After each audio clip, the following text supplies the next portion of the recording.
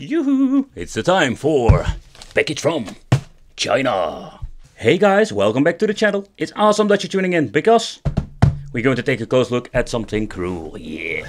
We're going to take a close look at the best controller, I think, is my personal opinion, the best casual controller for the Super Console X. And it doesn't really matter if you're having the normal, the Pro or the stick. It's all the same in the end. But which controller is so good? Stay tuned and let's find out. I just want to point out that there are a lot of different controllers on AliExpress. I have tried a lot of them and most are pretty damn shitty. But this one basically found me. Yep, seriously, this controller found me. I didn't even order it, like I found it and ordered it. And I was so surprised by it. Like I say, it's the controller's price of 2021. The people who are familiar to my channel and my videos, I think you will remember this controller. And yep, for the people who didn't know, it came with my Super Console X PC edition. I got this controller and I was completely surprised by it, how good it actually was. Okay, so basically what is this? This is a PlayStation 3 controller. You can use it for PlayStation 3 of course, and the PC. And when I was looking on AliExpress, I couldn't really find it because it's very hard to find. Somebody in the Wicked family pointed it out, sent me the link through Twitter. And I was very surprised to see it, and it is not even very expensive. And therefore, I just want to point out that this controller is, in my opinion, basically one of the best controllers or casual controllers that you can get. It also comes with some cards. They are not really usable here in this area where I'm living. But the reason I was a big fan is the way how it looks. And of course how it smells, because this thing is not chemical like most of these controllers. So let's take a close look at an overview and I will tell you why I think this thing is so cool. Okay, first of all, it comes with a very long cable. Not with the waving cables that you can see like with more like the premium brands or the game controllers. Just a basic cable, but very long. The layout itself is quite unique. I mentioned in my Super Console X PC review that it looks similar to a PlayStation 4 on some different ways.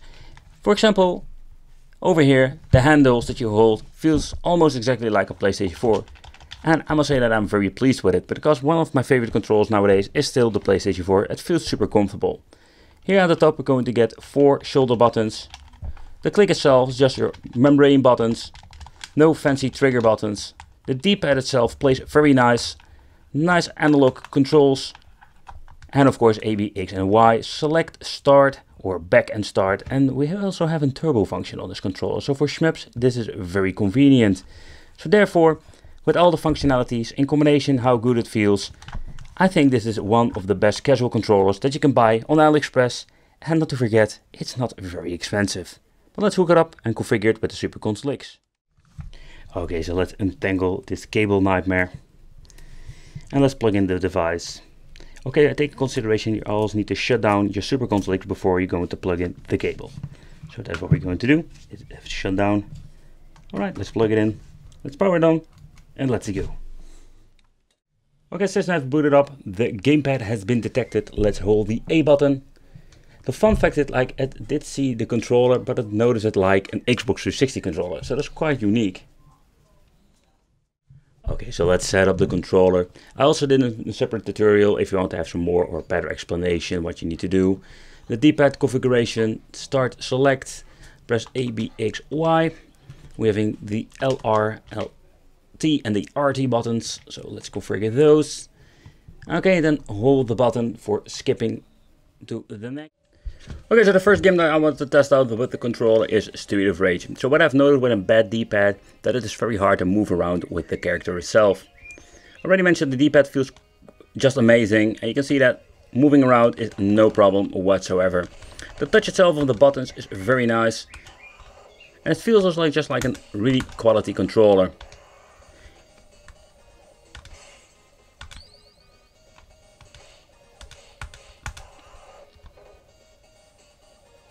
But okay, so let's try a fighting game and let's see how good it works with the analog stick and of course the D-pad.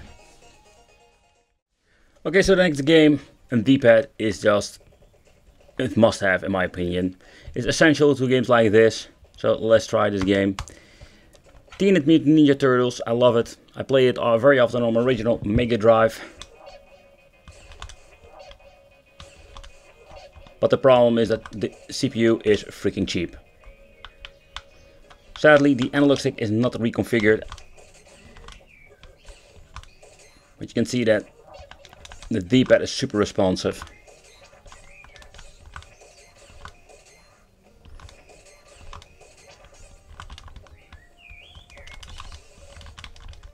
You wanna be cheap? I'm going to give you the freaking cheesy corner. No.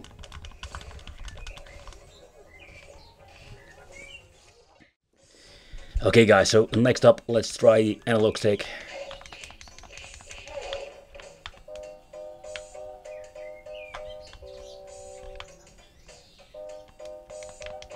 But the same story applies to the analog stick. It works very well.